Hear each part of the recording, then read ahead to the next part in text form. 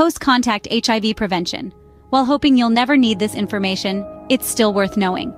Officially, every 200th person is dealing with this virus. Unofficially, every 100th, if not more. The main reason, presumably, is that people are convinced that HIV is a disease of gays, prostitutes, and drug addicts.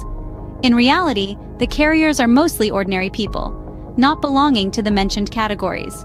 There are far more office workers and housewives among HIV-positive people than drug addicts and prostitutes.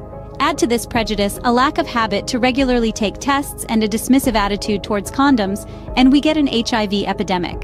An incurable deadly virus which can remain asymptomatic for a very long time.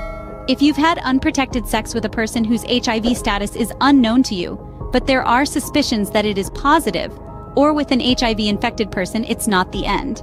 That is not a guarantee that you will get infected. There is something called PEP, post-exposure prophylaxis.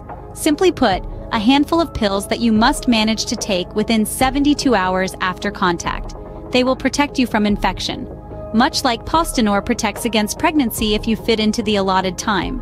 The immunodeficiency virus does not always and immediately move to a new carrier. It needs to anchor in cells, replicate, and find ganglia where it will hide forever. Therefore, you have no more than 72 hours for PEP. But the sooner you start therapy, the less likely you are to get infected. Once again, I sincerely hope that this info will never be useful to you, but please remember it, especially those who do not have a permanent partner, just in case.